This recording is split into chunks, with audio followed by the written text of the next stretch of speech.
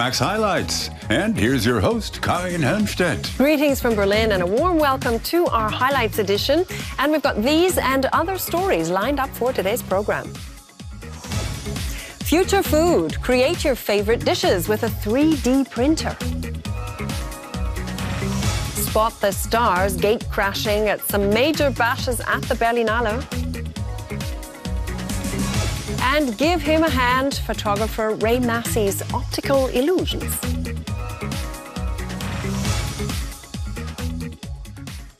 Well, the hype was absolutely huge around the first 3D printers when they emerged a few years ago. A manufacturing revolution was underway, and meanwhile, with the price of those printers becoming more and more affordable, the technique is being used to make everything from shoes to lamps to instruments. Well, that inspired one Spanish startup to take the idea even further, and they recently unveiled a 3D printer to create food. And not very appetizing, you might be thinking, but we went to see who's keen to use it and how. Star chefs and twins, Javier and Sergio Torres, describe themselves as both Spanish and international. They enjoy experimenting in their restaurant above the rooftops of Barcelona, and that means combining fresh, homegrown produce with modern technology. Their kitchen devices are always state-of-the-art.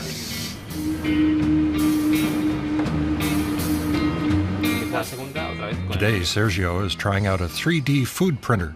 He's currently printing rice pudding in honeycomb form. It's novel for sure, but it's too early to assess the impact of these technological innovations on the way we eat. I'd say they offer a lot of opportunities, but we'll have to see. Try things out, analyze things. The ingredients need a cookie dough-like consistency. The mass goes into capsules and the printing can begin. The resulting shapes still have to go into the oven, as do printed pizzas to which toppings are added by hand. The 3D food printer, which goes by the name Foodini, was developed by a Spanish startup company. Lynette Kuzma is one of the startup's 4 founders. It's easy to think of it as an assembly device. So take ravioli as an example. How often do people make homemade ravioli from scratch? Probably not very often, despite the plethora of pasta machines on the market. From a home kitchen perspective, people are interested in making fresher foods, whether it's whole meals or snacks. From a restaurant perspective, they're really interested in the designer elements. The device will hit the market this year. It'll retail for €1,000. The idea is that the chef programs the design of the dish into the computer. And as this spinach tart shows, the creative possibilities are endless. Imagine you went home tonight and you printed something on Foodini that you created and you want to share it with your friends. You can share it through social media sites, upload your recipe to a community, and recommend to a friend that, hey, I really came up with this cool thing to print on Foodini. I think you should try it. It's really good. This has come out of a printer, and it's edible? It's good. It can't be from a printer. It's really good. It's great. The shapes are imaginative. Tasty. Really tasty. Printer food tastes good, but only if those who are making it and baking it know what they're doing.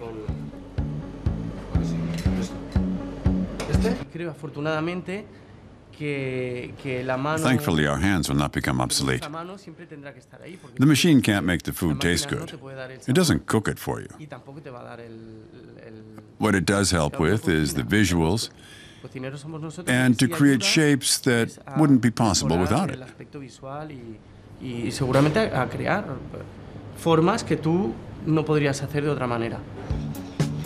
Artichokes in Iberian ham sauce is a classic Spanish dish that's been newly interpreted by the Torres brothers. The 3D printer is a source of inspiration. Let's think about this. We can turn the artichokes upside down and draw something in the artichoke itself, or use the sauce to draw the artichoke and then sit the artichoke on top of it. We've already ordered a prototype to practice on. We have so many ideas about what we could do with it, and we want to try them out and see if they work. If they do, it would be amazing. It'd be crazy. No, sería vamos. The brothers have already written their restaurant logo using a parade from their new menu, so they're off to a great start. Well, all this past week, the Berlinale, that's Berlin's International Film Festival, has been underway, and it's an event that gives this city's already erudite chic an extra portion of glam. Well, the festival is not only a major platform for the art of film, but it's also a key gathering of industry professionals. And so the list of parties is pretty nearly endless, but what might look like carefree hobnobbing is most often serious business. The Berlinale turns Berlin into the city that never sleeps. After the film premieres are over, that's when the parties really get going. From casting directors to actors to directors, it's a who's who of cinema. The name of the game is to see and be seen. Reviews are mixed, though.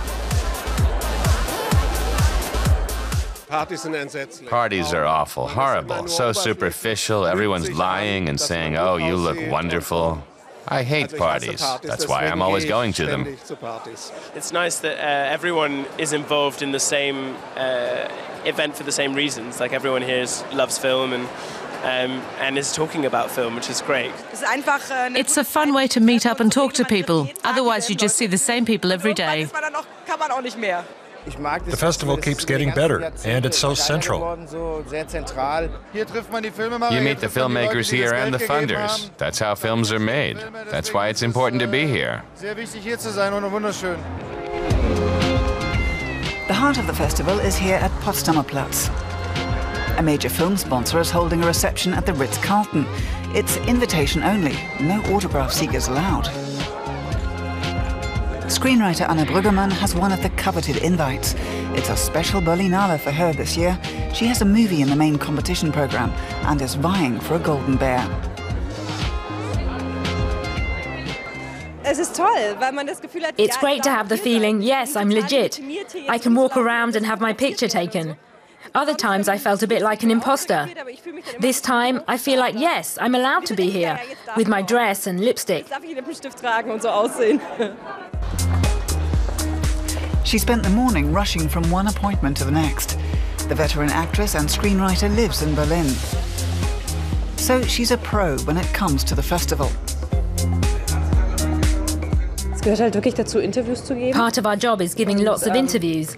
Then you have sponsors who hold receptions where you also have to make an appearance, or you get an invitation to something.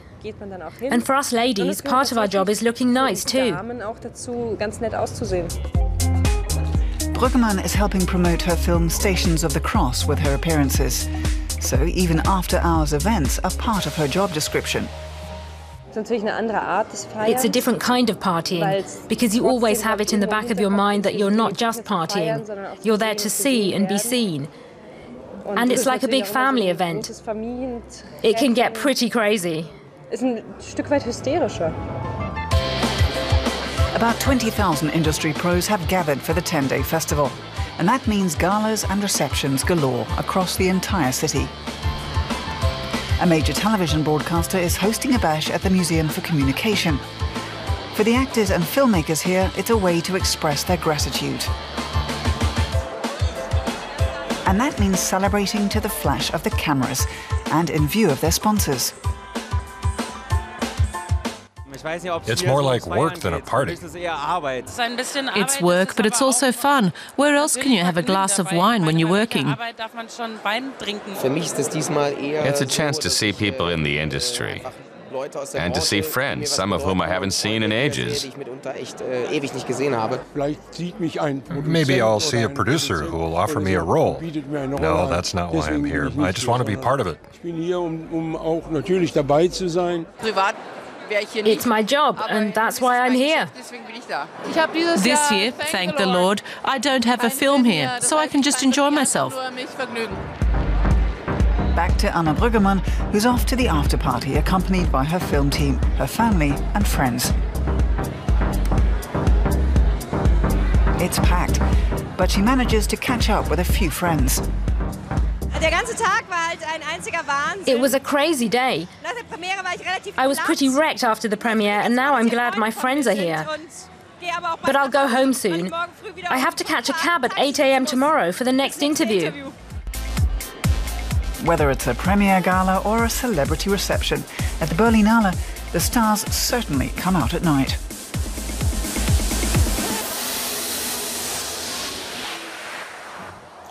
Well, parties and schmoozing with the glitterati are certainly the last thing on Sylvia Furtwängler's mind. 5 years ago, she and her family emigrated from Germany to rural Norway, where she now concentrates on her main passion, which is dog sled racing. Furtwängler is, in fact, one of the world's top mushers and one of very few women in that field. And she's the owner of 37 huskies, who amount to much more than just best friends.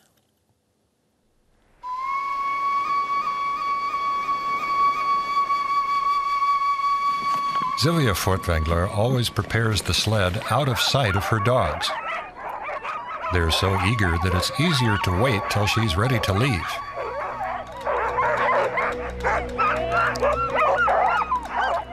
Then she heads off with her team of 13 through the wilderness of Norway.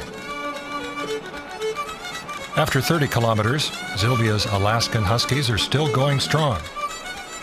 The sled dogs are known for their endurance, and they continue running into the night.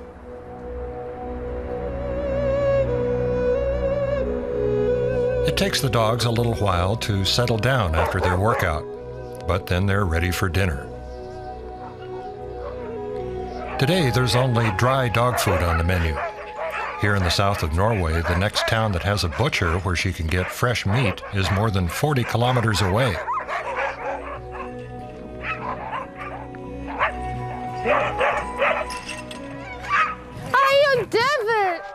Devil is one of her favorites. He's not a devil at all. He doesn't live up to his name. He's a complete sweetheart. The dogs give so much back to me, and I'm really grateful. They're what makes the dream possible, the dream of sledding. The adventure and the expeditions, as well as making it possible for us to take part in big races.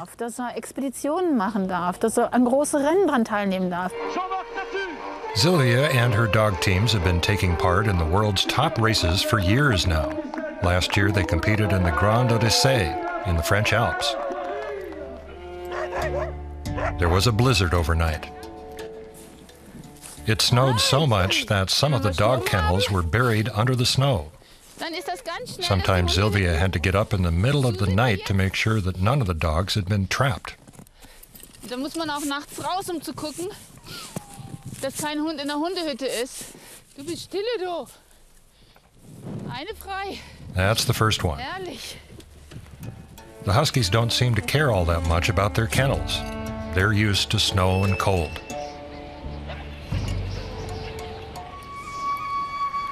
Although it's just 210 kilometers away from the capital of Oslo, it's like another world up here in the Hardangervidda National Park. There isn't even a road leading up to the house on the plateau.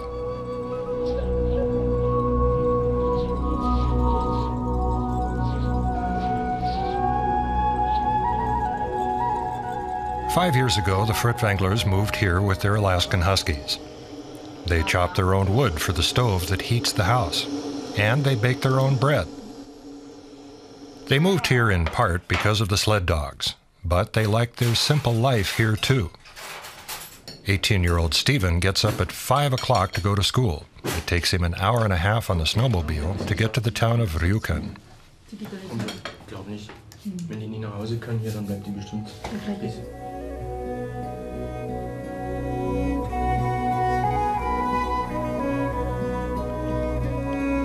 But the long distances are no problem for Huskies. If they could, they'd run all the way to Rjukan themselves. Because of the blizzard, they're stuck here for 3 days. When Sylvia finally gets the sled out and her husband Jürgen prepares the harnesses, the dogs are beside themselves with excitement.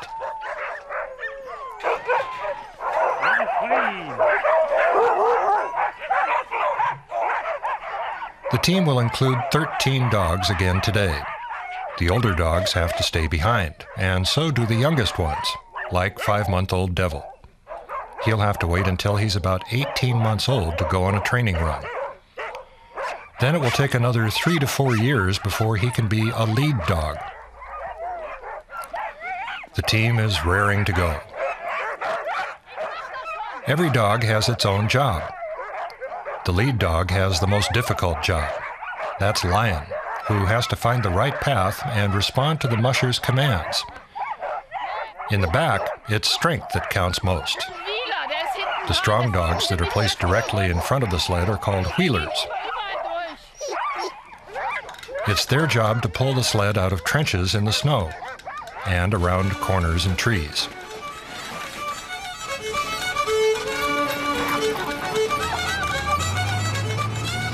And they're off. The Huskies come alive with power and energy. Even though it's starting to snow again, Sylvia Furtwängler is glad to be out again training with her dog team.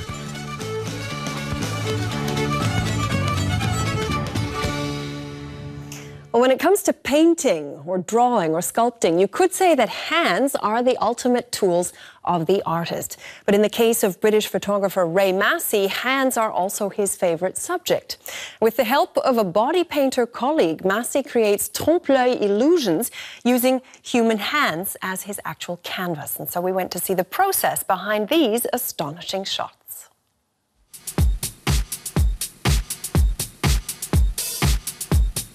You only get these pictures when you take a closer look. They're well-camouflaged hands transformed into art. The pictures were taken by the renowned British photographer Ray Massey. I became a photographer because I didn't want a desk job, I think was the main incentive. But no, I discovered photography when I was about 13. We did pinhole camera in general science at school. And when I saw my first print sort of come up in the developer, that was, you know, just totally found that was absolutely magical. Today, Massey is recreating The Scream by Norwegian painter Edvard Munch. For hand model Tara Malik, this is an unusual kind of shoot. Sometimes you have hand models who've got fantastic hands, but somehow they don't really understand quite what to do with them and how to put them. But Tara's really, really patient and, you know, understanding what we're trying to achieve. Ray Massey's longtime collaborator is British artist Annie Raleigh. She helps him create his optical illusions. It takes her hours to prepare the model's hands. Today, she spent 3 hours with Tara. There's contours on the hand and it's going in and it's slightly distorted. I have to look at it from the angle of the camera and then paint it accordingly.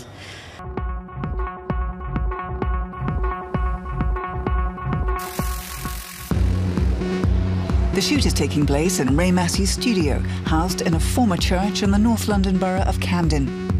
It was here in the capital that his career began. Back in the swinging 60s, this is where he studied and worked as an assistant to some famous photographers, including Richard Avedon. I really wasn't enchanted with the fashion world. A studio full of egos of art directors, of fashion editors, of hairstylists, makeup art. It was my idea of hell. He soon found his niche, still life's. He's been working in advertising as a photographer for 4 decades now.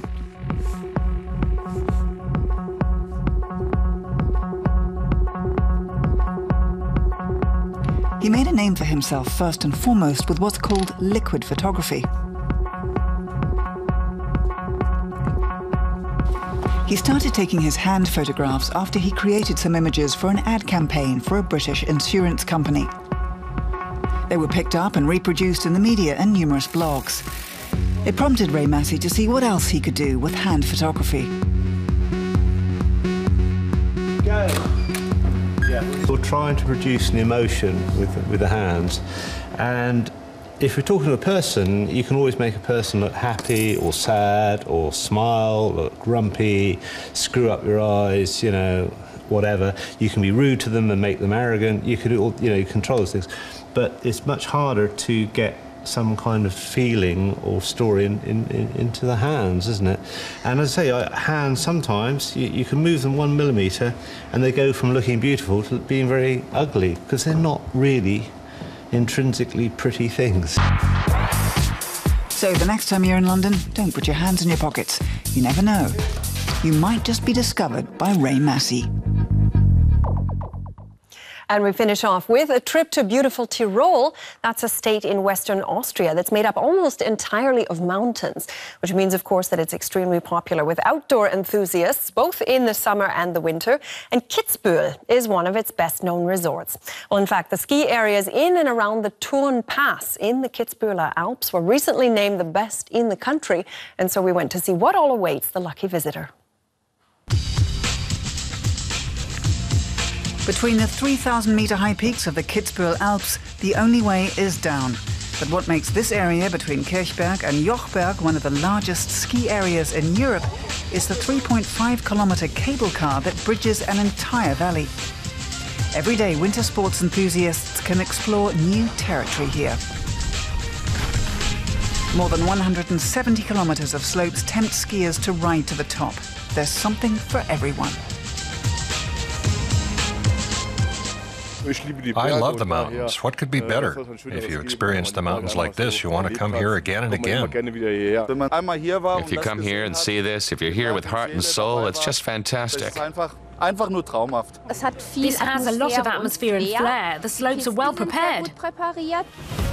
And even away from the slopes, there's a lot on offer. In the Sonnenbühl Chalet, for example, you can recharge your batteries for the next ski run in rustic surroundings. When booking skiing lessons at the Red Devil Ski School, a visit to the best chalets is included in the price. And the Red Devils can teach you the perfect skiing techniques, from simple turns for beginners to race training. There's the snowplow turn for beginners, and beyond that, anything is possible. It always depends on the guests and what shape they're in. Since then, the small town of Kitzbühel has developed into a meeting place for the rich and famous. No wonder that the old town has become a glamorous shopper's paradise. The first to dress in style is Franz Prader's boutique. For more than 50 years, he has produced tailor-made skiing and winter fashion for Kitzbühel's guests from all over the world.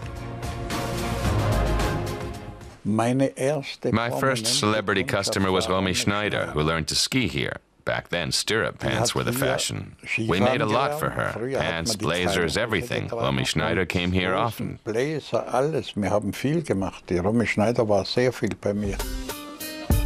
Tailored ski pants were something actors Robert Redford and Roger Moore also appreciated.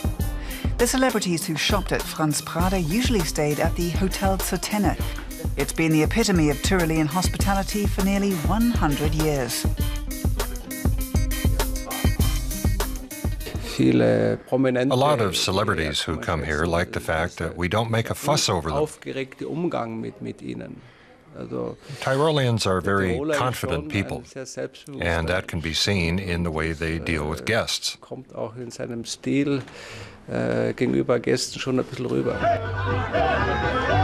And those who aren't so keen on the hustle and bustle of Kitzbühel après-ski can retreat to the Kitzbühel-Acher Valley, where the quiet village of Jochberg hides a culinary secret. The Saukaserstuben serves Tyrolean cuisine, such as soup with chopped tripe and fresh bread.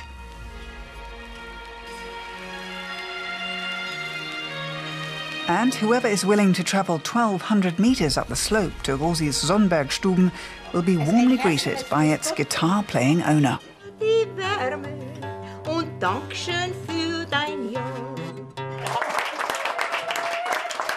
Of course, the guests must feel that you like them and that they're welcome. I always say I love my guests, and people probably notice that everything comes from the heart, that there's nothing fake about it. I enjoy doing this, and I also like to sing for my living. Singing always brings people together.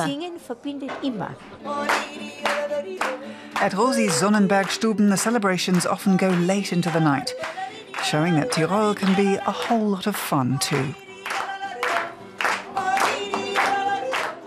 Well, that's all we have time for today, so thanks very much for watching. And if you want to know any more about any of those reports, just head to our website or be sure to catch up with us on Facebook. But for now, alles Gute von uns hier in Berlin und auf Wiedersehen.